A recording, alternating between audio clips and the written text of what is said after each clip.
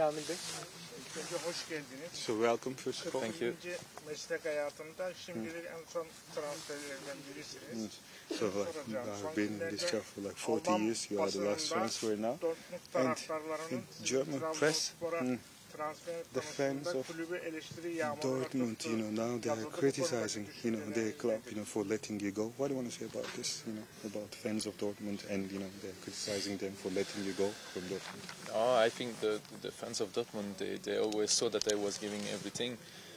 But the point is that in Dortmund, it's not only individual, it's also collective, and I think there are always many difficulties to find the perfect match those last years, and I know that it's not always easy to be in the shadow of Bayern München, but with the time Dortmund had to develop, but I think it goes a bit slower than they expected, and even if we had a really, really great team, there is always something not going like everybody wanted, and by my side, I had some really nice months and years in Dortmund in general, even if I didn't always play, but yeah, at the end I just think it's part of the job. Sometimes you make good choices and you always love them. Sometimes you make choices that you expect them to be better, and it's not really going the way you really want it. And in Dortmund it was the case. So it's just for me an experience, an adventure that is no part from the past. But yeah, you always learn about the choices that you make. And anyway, I had some good times in Dortmund. Öncelikle Dortmund taraftarları zaten sahada olduğum her anda, her zaman takım için elimden gelen en iyisini yapmaya çalışan bir oyuncu olduğumun farkındadırlar. Ben de bunu yapmaya çalıştım. Hem bireysel anlamda hem kolektif anlamda elimden gelen en iyisini yapmaya çalıştım. Tabii ki çok kolay değil Dortmund'da da başarılı olabilmek. Çünkü Bayern Münih gibi dev bir takım var. Dolayısıyla onun gölgesinde başarılı olmaya çalışıyorsunuz. Her zaman o harika eşleşmeyi bulamayabiliyorsunuz. Bazen istediğiniz gibi gitmeyebiliyor.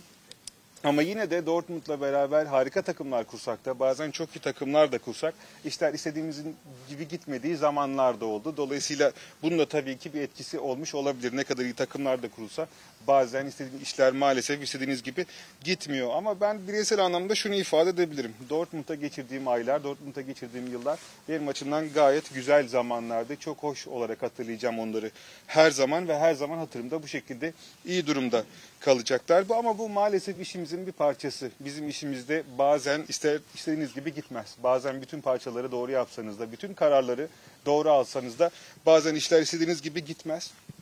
Aslında Dortmund'da olan da buydu. Herkes elinden gelen en iyisini yapmaya çalıştı. İşlerin iyi gidebilmesi adına, başarılı olabilmek adına, ama bazen dediğim gibi işler istediğiniz gibi gitmiyor maalesef. Benim adıma da bu oldu. Ama yine de her zaman Dortmund'da geçirdiğim o zamanı taraftarları her zaman güzel hatırlayacağım.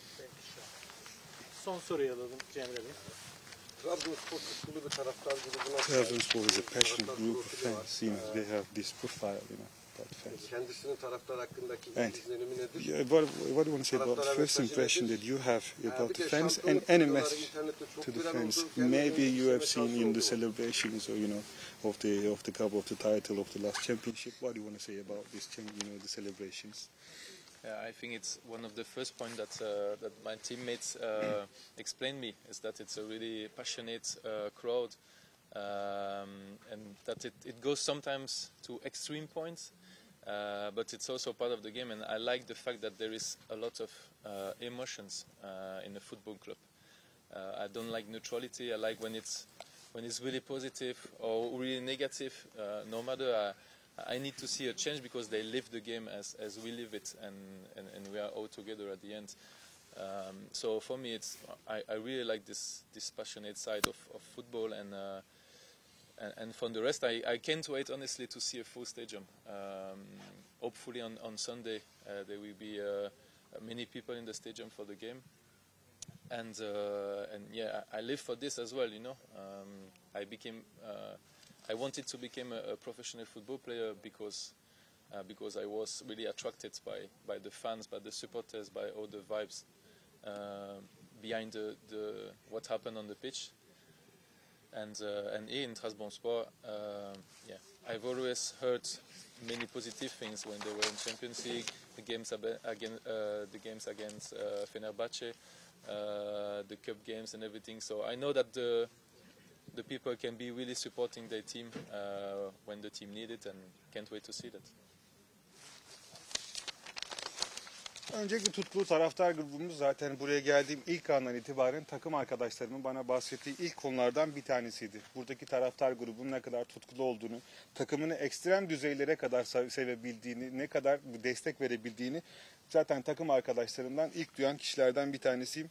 Çünkü hayatı boyunca durağanlığı çok seven biri değilim ben. Çünkü işler iyi gittiğinde ya da kötü gittiğinde o değişimi görebilmek, bizimle beraber taraftarlarımızın da o anları hissettiğini ve o anları bizimle beraber yaşadığını görebilmek benim adıma çok önemli. Ben de tutkulu bir insanım ve taraftarları da bu şekilde tutkulu görebilmek beni de inanılmaz mutlu ediyor. Geldiğim ilk şeylerden, öğrendiğim ilk şeylerden bir tanesiydi bu.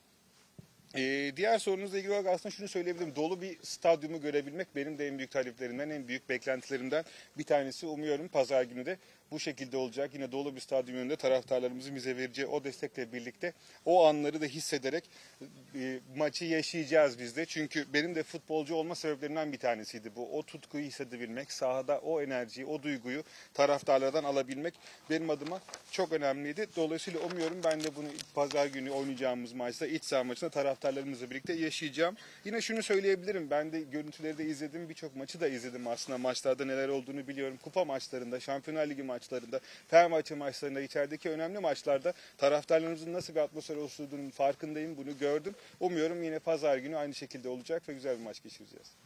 Evet, teşekkür ederiz.